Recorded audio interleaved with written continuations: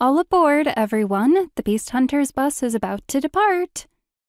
Ivy tried not to sound irritated over the loudspeaker.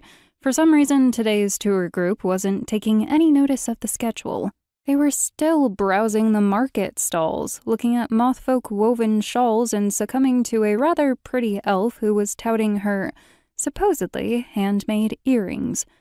Ivy happened to know they were made in a goblin sweatshop that used substandard materials, but it wasn't her place to say.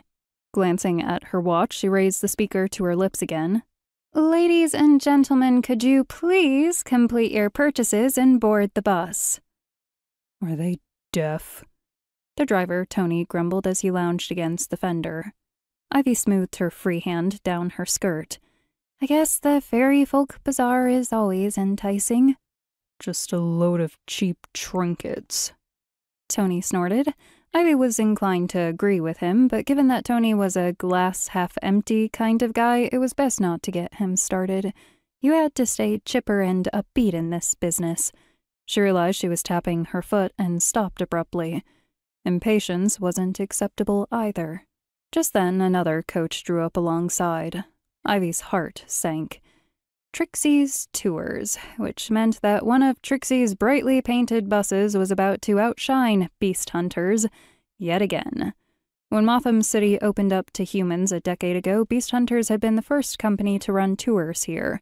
Folks from nearby gated towns like Tween and Twill had been more than happy to pay top dollar to monster watch. From a safe distance, of course. But a few months ago, their biggest rival, Trixie's, had done a sneaky one-up. Trixie's now took humans to visit the sleazy spots in Motham, the streets full of drug dens, the places where beasts got into fights and succubi sold sex on the streets. And now, Trixie's were out booking Beast Hunters 3-1. Ivy couldn't help feeling worried by the trend. After 3 years as a tour guide with Beast Hunters, maybe her presentation was losing its shine? So much of this industry relied on word of mouth, and it seemed word of mouth was putting Trixie's ahead of them. If this continued, she might even lose her job, which would mean returning to Tween to live with her parents and a life of mind-numbing boredom.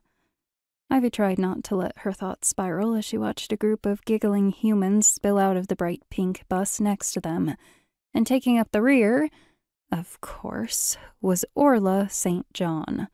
Orla was Trixie's bubbliest guide.